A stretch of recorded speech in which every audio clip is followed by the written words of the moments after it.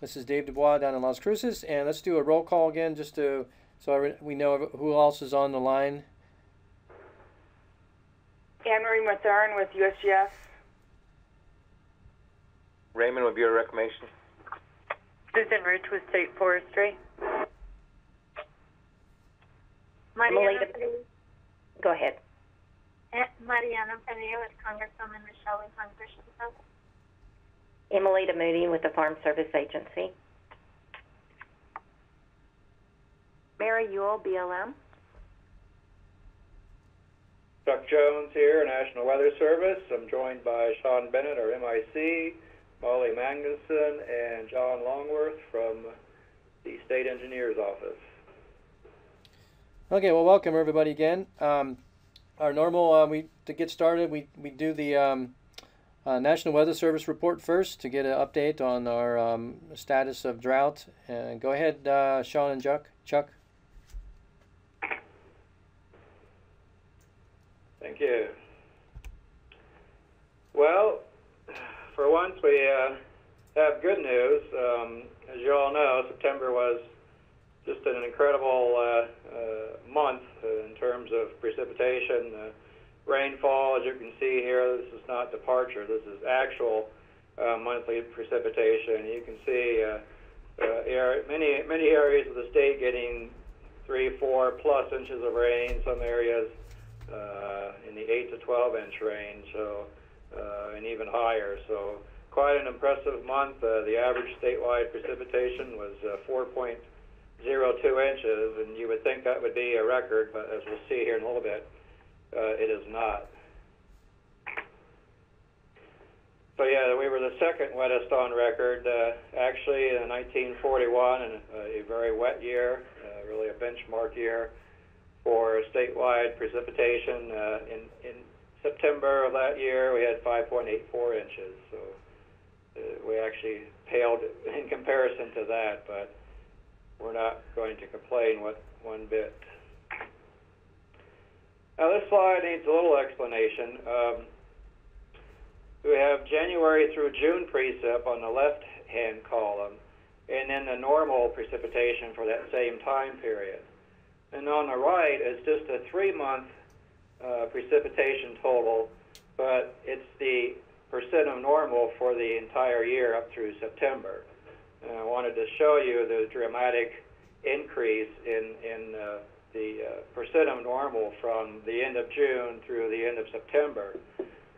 So the big numbers here, the numbers to look at are like the 23%, and then now, through September, we're up to 107% of normal here at the Sunport, and so on and so forth. You can see a lot of places that were well under 50% we're now close to normal through September. And we'll see that theme, relative normal, throughout this presentation. We've gone from very well below normal, record-breaking below normal precipitation through June to near normal now.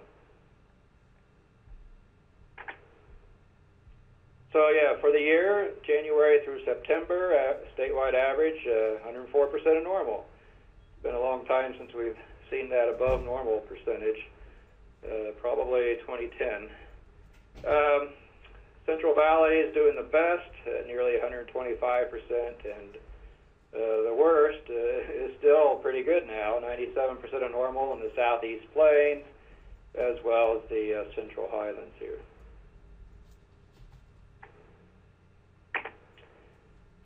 That ends up being the 90th driest, i.e. the 29th wettest on record. So, not bad. The water year, which is now complete, from October of last year through September of this year, statewide average ended up 93% of normal. Again, the Central Valleys did the best, at just over 100%, and the Southeast Plains at 86%. Still not too shabby.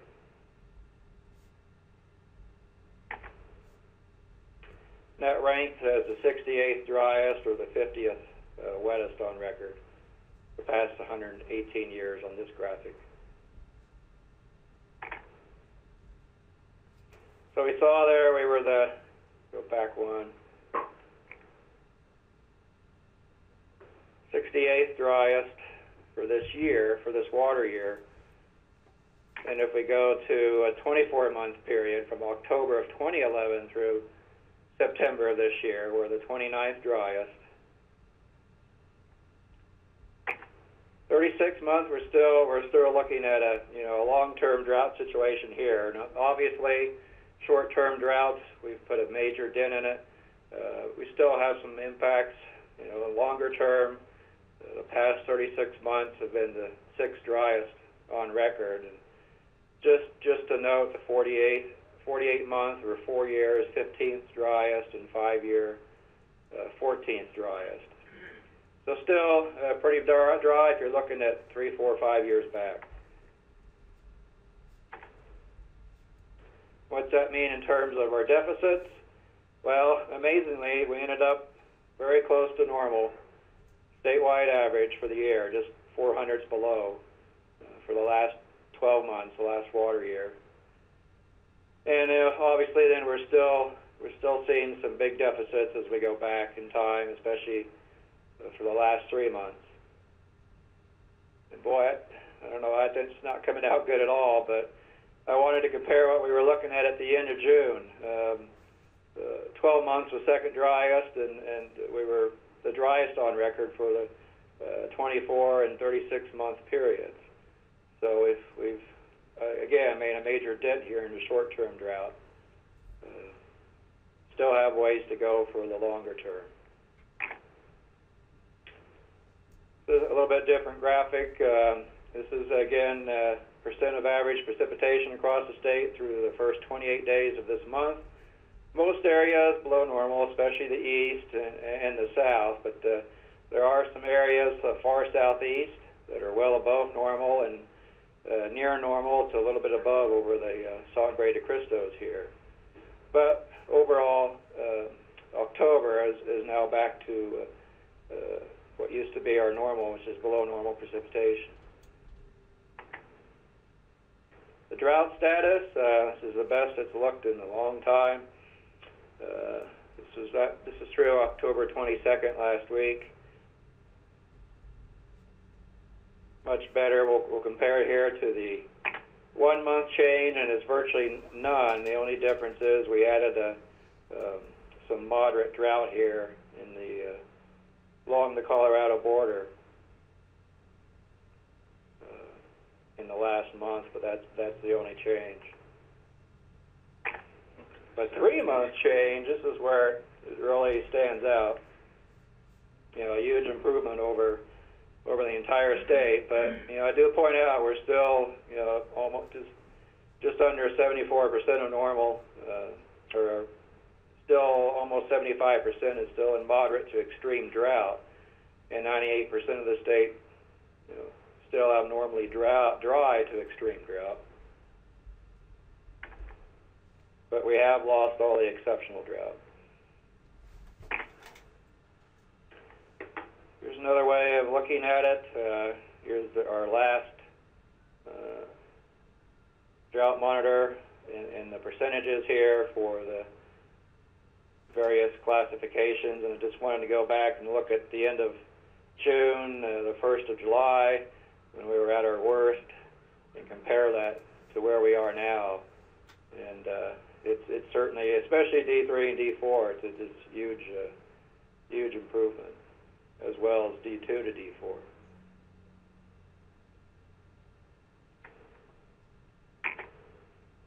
And again, just a side-by-side comparison. A little easier way of looking at this down here from the end of June until last week.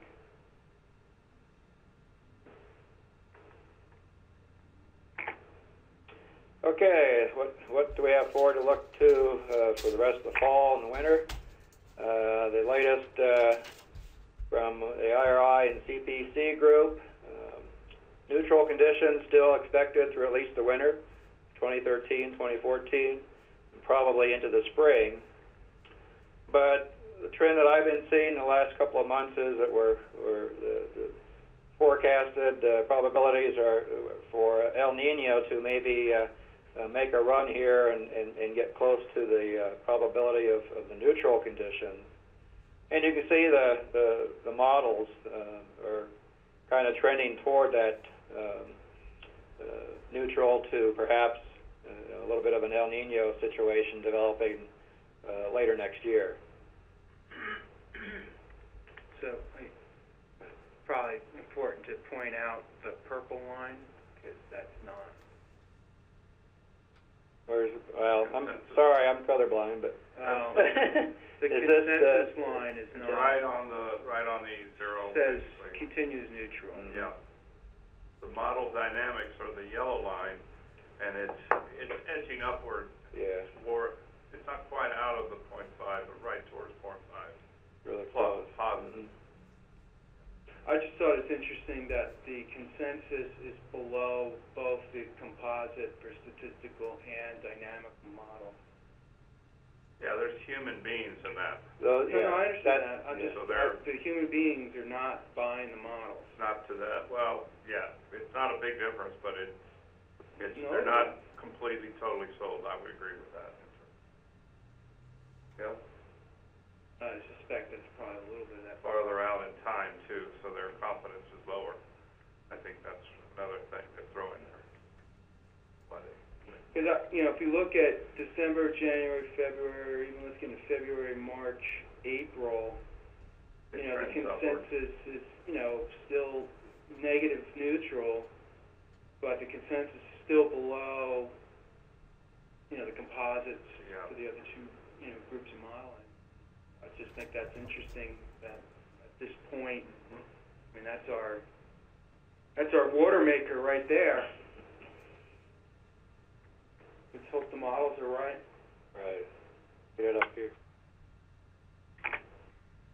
Hey Chuck, this is Victor. Real quick, I'd hate to be a wet blanket, no pun intended, but yeah, go ahead. I think that in this IRI product is which they which are updated twice a month. In early October, they do sort of a human type product, if you will. The mid-October, the mid-month update is basically strictly plume-based. As you see there, it says mid-October IRI CPC plume-based probabilistic forecast. This is based pretty much, I think, strictly on the plumes. If you can call up the early October one, and I guess the new early November one should be out in the next week or 10 days. I think they're a lot more muted with the possibilities of El Nino than the models are. The model's been seemingly showing a tendency for El Nino for the last 2-3 months, and it really hasn't been happening, to be honest with you. Right. So, Victor, make sure I get that right. The early months are include some further analysis, whereas the mid-month is just more or less straight model results. Yeah, exactly. The mid-month one is pretty much straight models. The one that comes out the start of the month is more of a man-machine type mix. Does involve humans, and I don't know if you have on your computer, Chuck, if you can find that IRI website, maybe you can look at the one from mid-October. I'd be willing to say that be willing to venture that the probability of El Nino is probably a lot lower. Now I have all this linked, so I don't have to go through And the models have been, maybe just Google IRI space ENSO or something. The models have, in general, the models have had this tendency for wanting to show El Ninos, and that's why I think that one product we just looked at is skewed the way it is.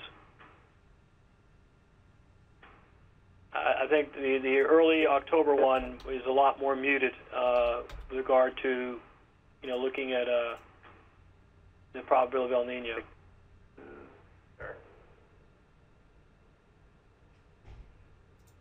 Maybe do the ENSO learn more.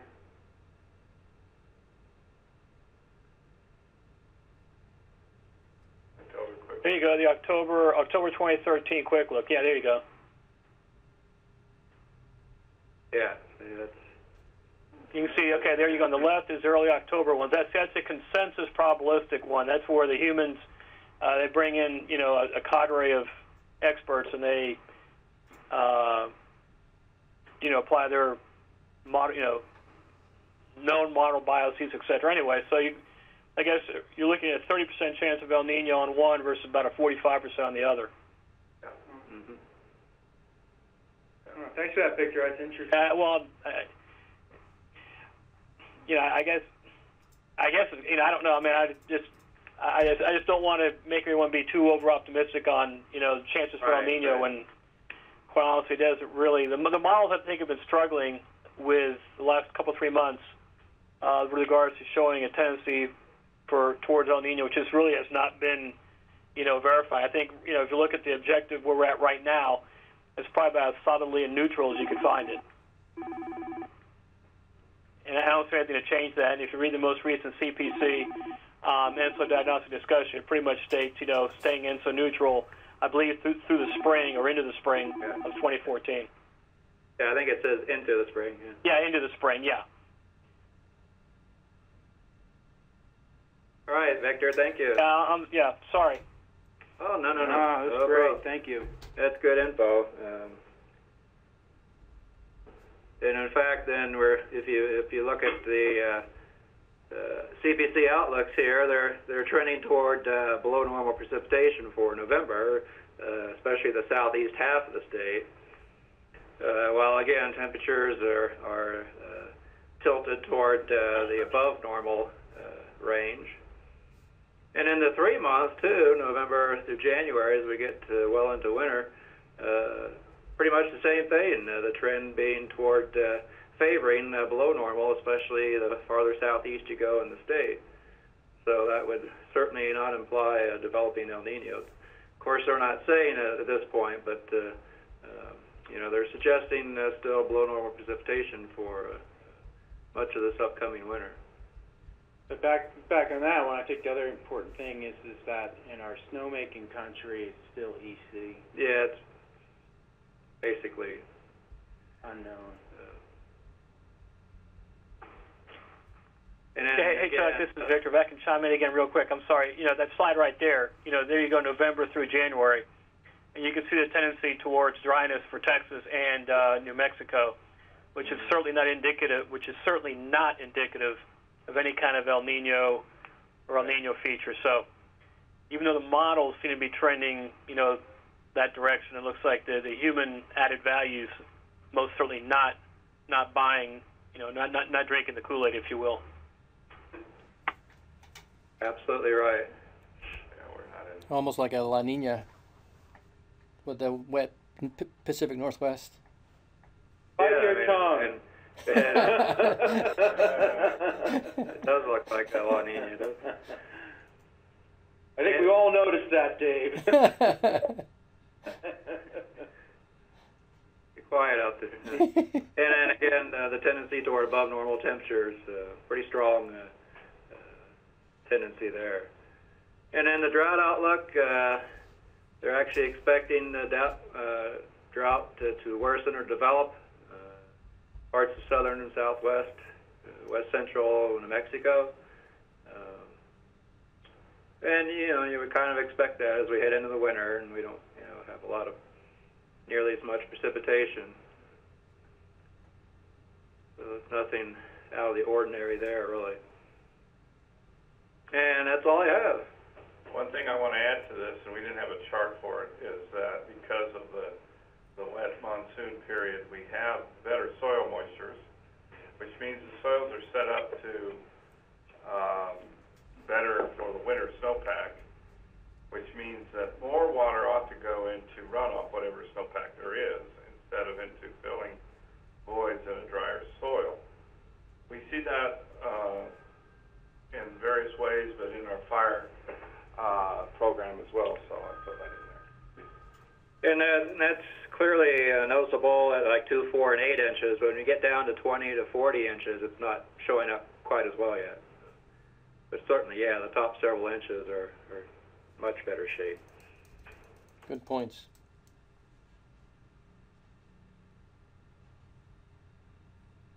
All right. Any more questions regarding Outlook or any other stuff that Chuck presented? Okay. Well, moving on to Raymond, Bureau of Reclamation report. Hello. Okay, so starting on Rio Grande. Petoro storage 8532 acre feet. Aaron 94,003 acre feet. Novato 18,140. Abiquiu 143,210.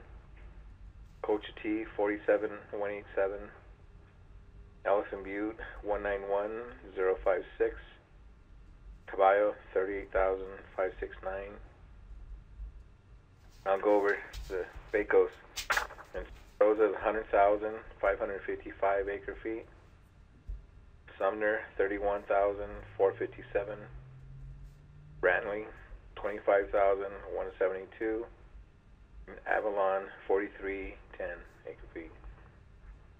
Now the numbers on the Rio Grande to keep an eye on, of course, are Elephant Butte, Caballo, and being that those are still well below 400,000 acre feet, we can't store water in the upper reservoirs, and which means Novato is 18,140. We have no idea what we're going to be using for next year as far as irrigation. I mean, that's going to be for the district right there, everything in Novato, and that's all we have. On the Rio Grande, although on the Pecos, that September event filled all our reservoirs. We were down in the 4 digits for years now in those reservoirs, and now we're practically just all full. But it looks good for the Pecos for next year. We have not had this kind of water for a long, long time. So other than that, the districts will be shutting off Thursday, and that'll wrap up the season for this year. That's Middle Rio Grande? Yep, Middle Rio Grande, FSID, and CID.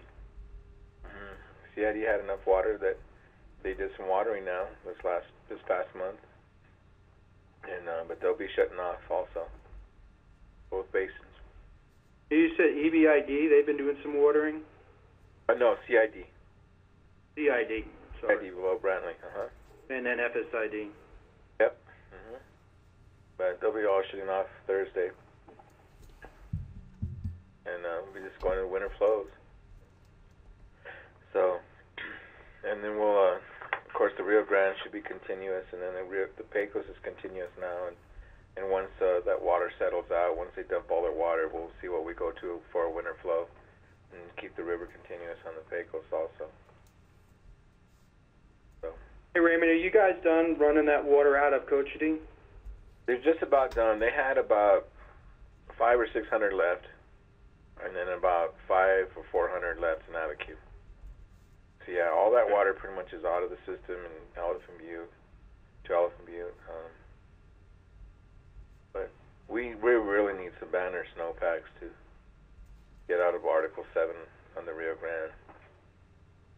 That's what did it last time, but I don't know. Now they're talking possibly below normal, and I just can't see it happening.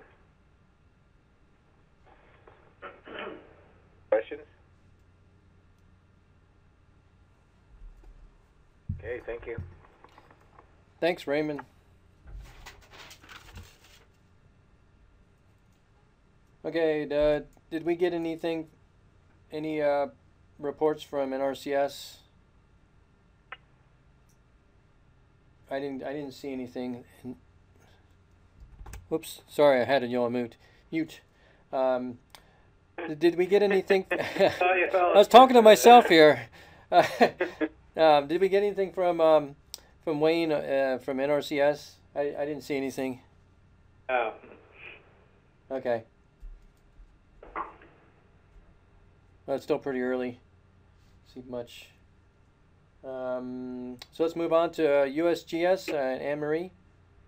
Hey, Dave, before you go on to that, before I left the office this morning, I just checked a couple of the snow tail gauges, and I looked at their basin map, that has, percent of Yeah, the filled basin. Yeah, the percent of normal kind of stuff, obviously it's too early to really make any sense of it, but just for discussion's sake was, let me see if I can find it here. Of course, now I can't. Oh, maybe it's hard. There it is. Well into the 200% of normal. Right. But when looking at actual total precip, one or two stations were, sort of at normal, which was like 0.25 inches or something like that. And so in terms of snow water equivalent, there's a couple little bumps here and there this month, but didn't, for the median, really, it's, this time next month when we really want to start seeing some snowpack. So I just wanted to share that with the group that I did have a chance to look at. I looked at Hopewell, Chimita, what's the thing in Wesner? I looked at Wesner. What's that? Wesner. I looked at Wesner, and what was the one in the Jemez? What's the Jemez? Camazo, or how do you say that? Cabazon? No. Yeah, the one in the Jemez. Cabazon. Camazone, and then I looked at the one near Taos at 10,000 feet. That one looked the best. That one was tracking right normal precip and had a little bit. I don't remember exactly what snow. It's too early for the snow water equivalent, but anyway, there's definitely some precip, and certainly more than we had last year. Yeah, it's like it's off to a good start. Just keep it coming. Yeah, I'm looking at the snow water equivalent. Yeah, was it Upper Rio Grande 150? Snow water equivalent percent of median. Rio Chama was showing 140. Sangre de Cristo was 284. This is the September 30th. I'm on the website. So yeah. I'm looking at the West-wide SNOTEL current snow water equivalent for October 30th. Uh-huh. Upper Rio Grande at 172. Upper San Juan 223. Upper Rio Grande 178. Colorado Upper Rio Grande 172. The Sangre is 178. Mid Valley 180, and then between 220 and 240 for the San Juans. But it's like a quarter of an inch, so yeah, a couple days that'll all go away. But I figured I'd share it anyway. Yeah, yeah, and not every station is reporting stuff there. So, but I heard some of the ski basins were open, specifically up in Colorado, right? So they've been getting cool enough temperatures, right?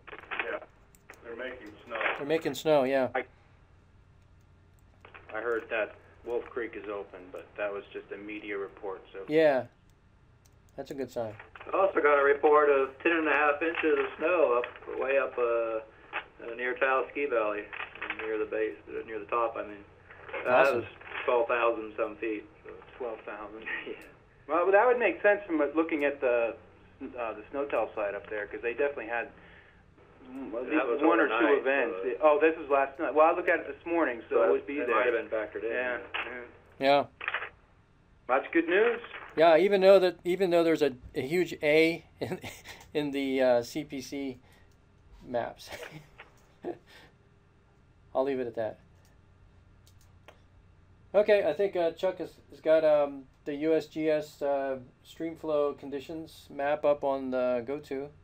So Anne Marie, do you want to discuss that? Okay. So this map presents streamflow conditions reported as cumulative average streamflow for the water year. So this, at this point, contains the entire 2013 water year, October 1st of last year to the end of September. Based on 21 river basins and gauges that are relatively unmanaged flow, the green dots are the mid-range. That's defined as 90 to 110%. The blue dots are above 110%, and 89% and lower are in the orange dots. Tracking the precipitation, thankfully, we have 3 stations that kicked up into the above average range. We have nothing that's in normal. The rest of the gauges didn't get enough to kick up above the below normal range, 89% of or lower. The percentages range from about the low is 15 and the high was 165%. And we have a median of 43% of average for those 21 basins. Going through this by basin, the San Juan River Basin is represented by the Animas River, that's number 19, at 46% of average. Upper Rio Grande Tribs, those are numbers 7 through 12, 24 to 50% of average. Jemez River, number 13, is at 38% of average. And the Upper Rio Grande main stem, represented by number 9, the Rio Grande at Taos Junction Bridge, is at 43% of average. Canadian River Basin, we have the upper basin represented by stations 1 to 3, the tributaries in Colfax County, 15 to 36%. Downstream tribs in Mora County, numbers 5 and 6, 15 to 57. And the main stem, number 4, is about 41% of historic average. The Upper Pecos and San Miguel counties, numbers 14 and 15. Pecos River at Pecos and Gallinas at Montezuma are at 49 and 62% of average. Just for reference, the end of August, those were at 36 and 21%, so they have bumped up, especially Gallinas, quite a bit. The Lower Pecos in Otero and Eddy counties, that's numbers 16, 17, and 18, have stream flow conditions ranging from 31 to 165% of average. The high, 165%, is the Delaware River at Red Bluff. In September, that happened. There were 2 major events at Delaware River and Red Bluff, and that got hit in that major July event, July 17th to 18th, and then in September 12th to 13th, it got heavy rain again. On the 12th, the daily average was 2180 CFS, and on the 13th, 1020 CFS.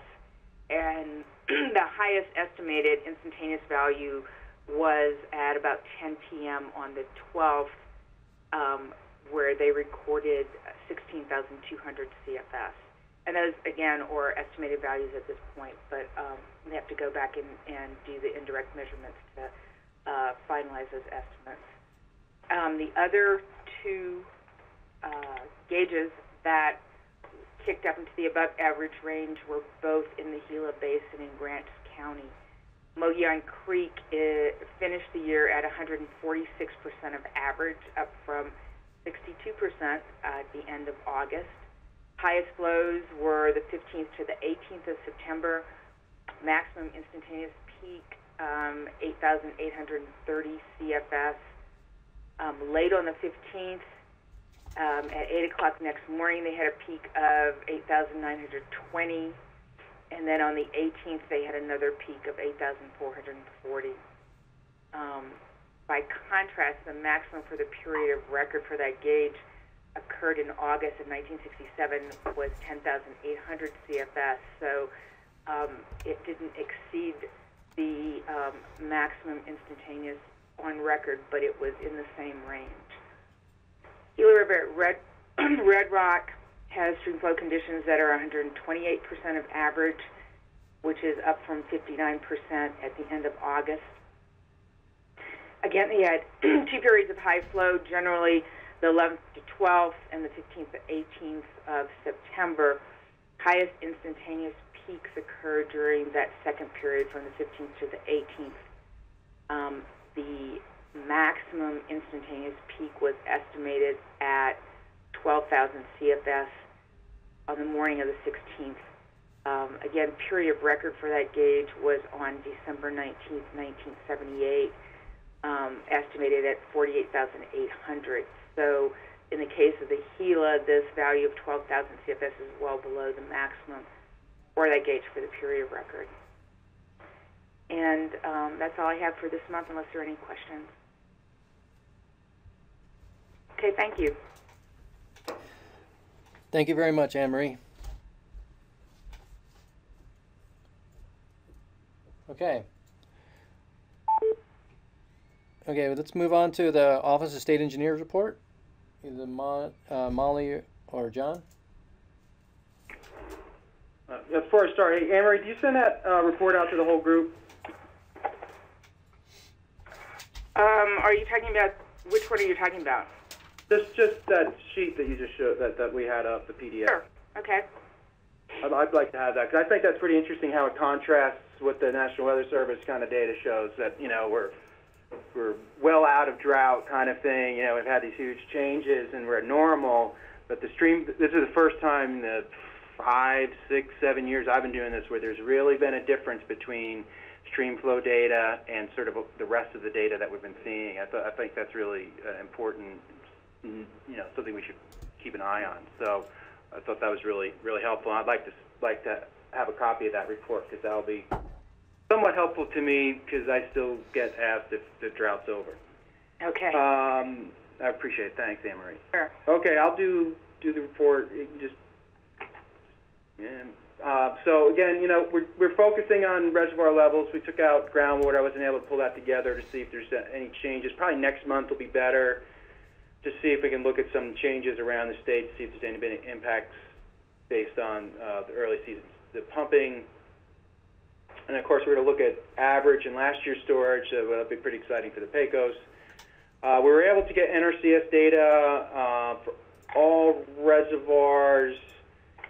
We did have to, some of the NRCS data has been, and I'm sorry Wayne's not on, I'd like to kind of find out why that data's been spotty. We've had to kind of go to different sources to find data. But this month's report, end of September, really was more or less complete except for the PECOS, and so we just pulled, we were just missing this time last year's report, so we were able to pull that from their last year's report this time. However that works out. And then, of course, they don't do Ute, so we've been bringing Ute in, and we've been contemplating bringing in Conscious, because Conscious actually shows like it has some water now.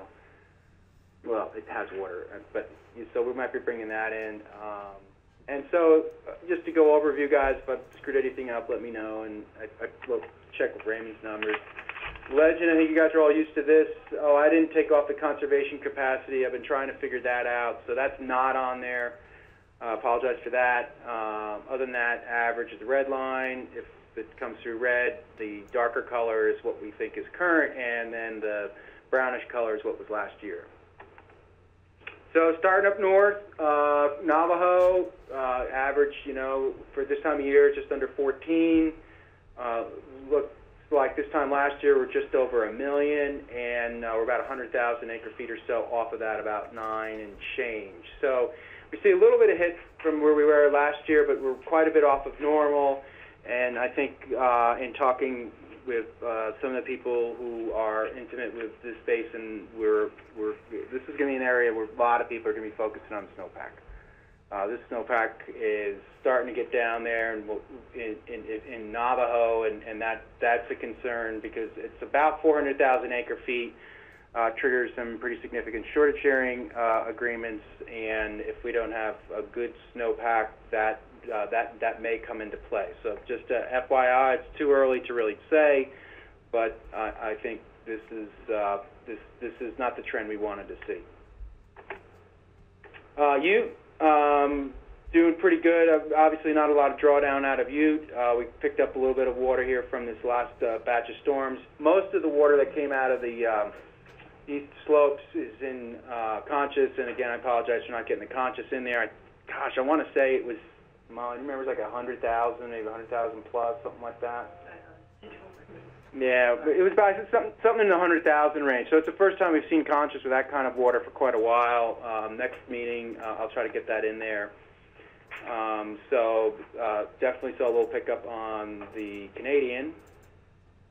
Next slide. And then, of course, the big winners, as we all know, was the Pecos, and so here's a real good kind of depiction of where we were last year, where we are now. It's, you know, things turn around in a couple weeks, which is not unusual for this system, but I think it's also interesting to note that the average, it's, you know, we've blown away the average storage as well. So that's a really good news for the Carlsbad folks and operations on the Pecos. And we can just skip through these next couple pretty quick because it's the same story. Well above average, blew away last year. I mean, you know, this is a major event. We all know. Next, and then Brantley, same story. Well above average. I think it's come down a little bit. It was, I think, a little bit higher than this maybe last month. So that kind of plays into what Raymond was saying earlier, that they've been drawing some water out of that to get, imagine, their fields wet and maybe some winter wheat planted. Moving on to the Rio Grande, San Juan Chama storage. I think that's a pretty interesting chart there. Normally, on average, you know, you're expecting between 300 and 350,000. This time last year, just under 200,000, so we lost about a half of last year's cumulative storage. I think Raymond said 94. I think that's the number we had, was about 94. Some significant ditches were a little bit off there, so we're right there. So that's notable, I think, in terms of, you know, this is non-native water where that storage, you know, has kind of come down way down. Again, this is a San Juan basin.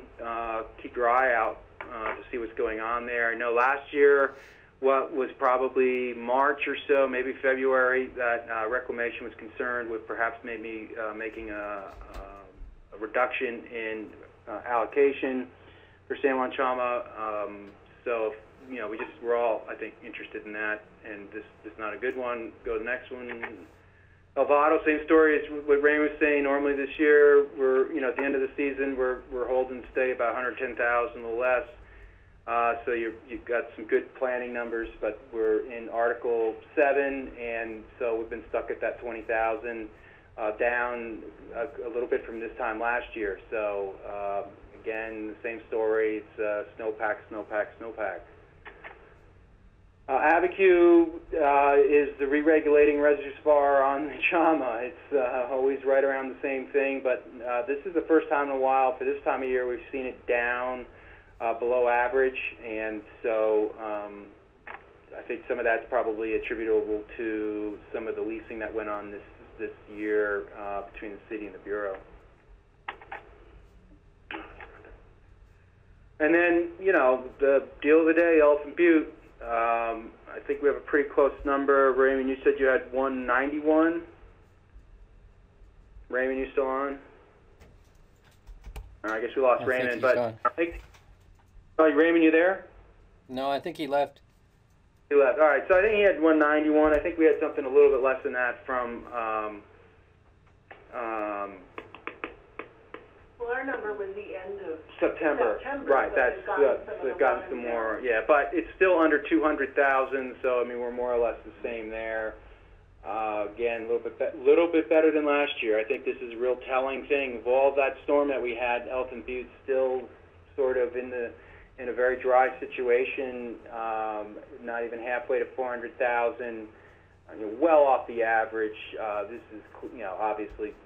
Big problems for southern New Mexico on the Rio Grande. And last one, Caballo kind of snuck up a little bit there. There was definitely some storms up in the, I think they were somewhat in the western tribs that contributed to Caballo's storage there. Dropped some pretty heavy rains. I think there was some flooding there. I think we had one loss of life.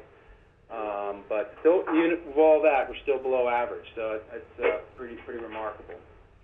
And I think that's all I got. Yep.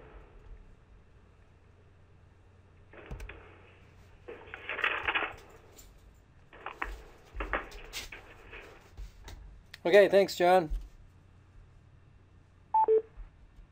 Sounds like we lost somebody else. I didn't see Les's report, or I haven't heard from him. Les or Ryan. So I'm assuming he's not on. So okay. Let's move on to Emelita, Farm Service Agency. You still on? Yes, I'm here. Great. FSA doesn't have anything new to report this month. Okay. I got a quick question, Emelita. Are we still in declared drought status? I mean, I think we had most of the counties of the state.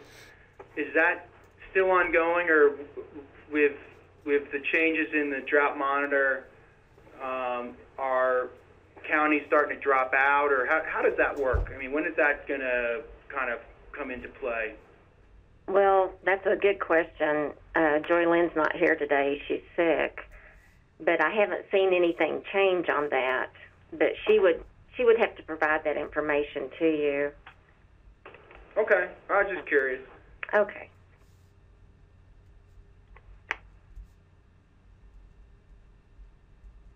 Is that something we could follow up on? I think we could wait till next meeting. That'd be fine. Okay. Yeah, that was actually, I had a similar question. Okay.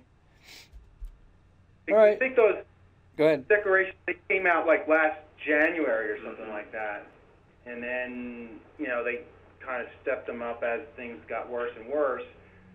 And I think they generally were for like a year or something. And so I just was curious when those when those counties and those triggers start up again. So anyway, yeah, if you want to follow up with me separately or send an email to the group, great. When Joy Lynn gets back, or we can wait till next meeting, whatever. Well, I do know that those drought declarations have a beginning and an ending date. So we're considered to be declared in drought through that period. And that never changes. So unless something new is sent out, that's how it is. So, but I'll get Joy Lynn to follow up on that. Great. I appreciate that, because I guess what I'm curious about is when were they made and when do they run out? Okay. I mean, not that we have a farm bill to really worry about, but yeah. Unfortunately not. Yeah, we'll follow up on that.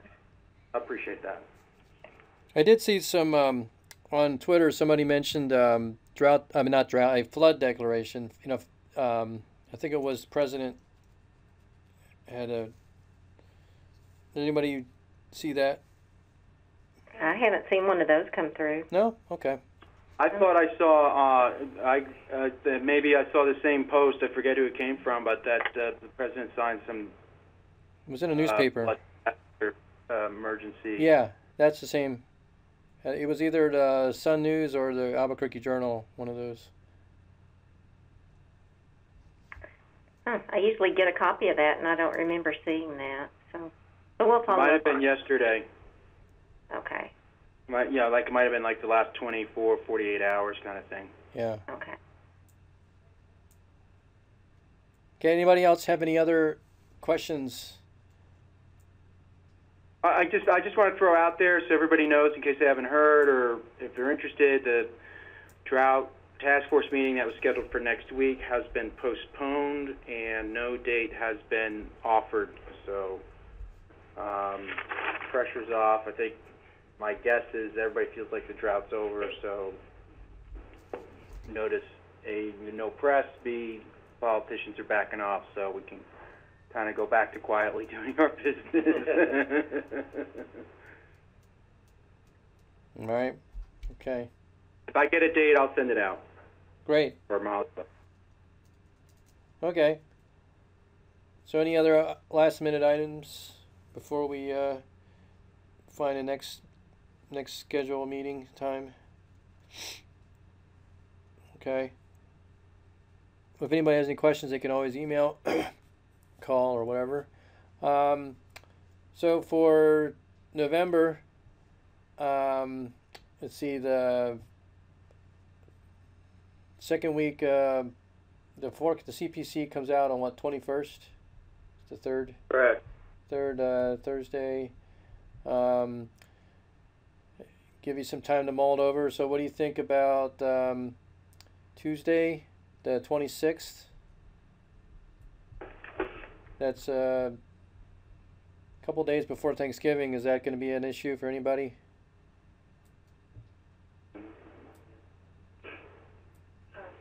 I don't think think anybody from FSA will be here. Joy Lynn or I won't, but that's fine. This is Anne Marie. I'm going to be out as well. How about the 22nd? That Friday before? Is that a better date? Weather Service can do that too. Yep, that works for me. Emily. Okay. As well. Okay. What? Go ahead. What time, Dave? Can we? I still have my class on Fridays. Can we do it in the afternoon, or when are folks available? I get out at like 11:30. I could rush right up and do 11:30 to 12:30. Or we can do another 12 or 2 o'clock or. All right, I've got another meeting the afternoon. Molly can come up, so we can cover it. How about the Weather Service? I'm working an operational shift. Afternoon's worse than the morning, but if everyone likes the afternoon, that's fine. I can either switch or just try to get everything done early. Or have Sean do it. So we'll 11:30. Well, that's awfully quick. You want to do noon again, or is that people can eat and talk same time? Will that work for everybody? Works for me. Okay. Another brown bag. So that will be November 22nd, a Friday, noon, and that will be the time change right this weekend, right? Yeah. So we're back to the standard. So yeah. Short. Right. So November 22nd, noon, and we'll send out. Chuck will send out an invitation prior to that. So good talking to you all, and we'll see you next time. Thanks. Thank you. Thank you very much. Yeah.